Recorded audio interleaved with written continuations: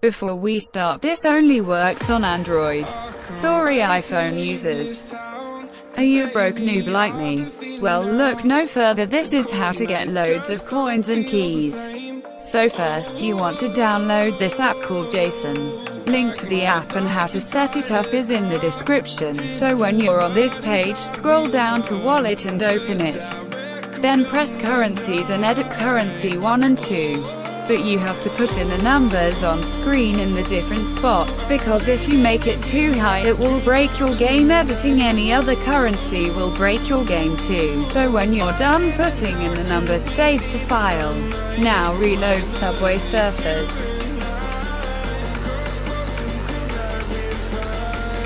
And now look at my coins and keys.